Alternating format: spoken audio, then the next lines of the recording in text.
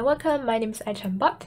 For the people who has seen the other video about the 10 major differences between Duel Links China release and Duel Links Global, and who are interested to install the Chinese version, which is 游戏王决斗链接, especially when you're outside of China and you still want to play it, you need to emulate it. So how do we do that?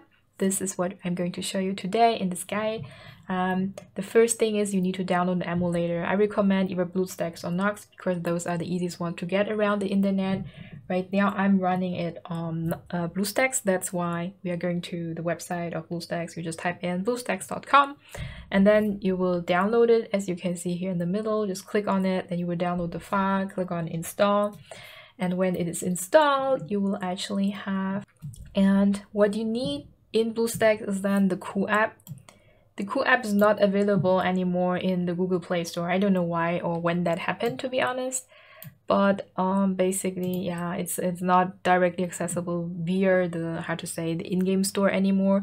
You have to find the Cool app on the internet too. That's not so hard. Type into search Cool app like this, QOO, and then just an app to help, how to say, weebs find their games.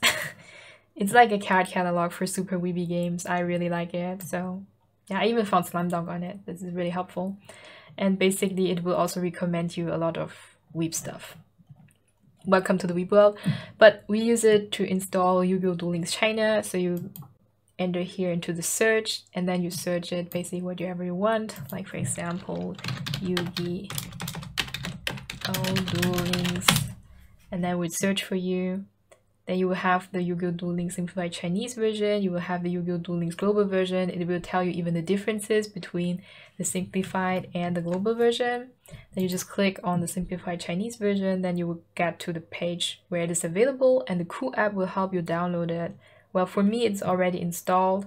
The good thing is the Cool app will tell you even that the game runs without VPN and supporting rooted devices, which is important for you to know.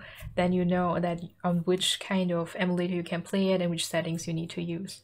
And that's basically already it. After that, it's just starting the game. Then when it's installed, just click on the icon of the game.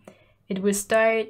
It will ask you at the beginning for creating an account, but you don't need to pay attention to it. You can just ignore it. Can just click out, escape, escape, escape, and then just start game. Yeah. So basically this here is basically your account. It will show like, yeah, you need somehow to make an account and whatsoever.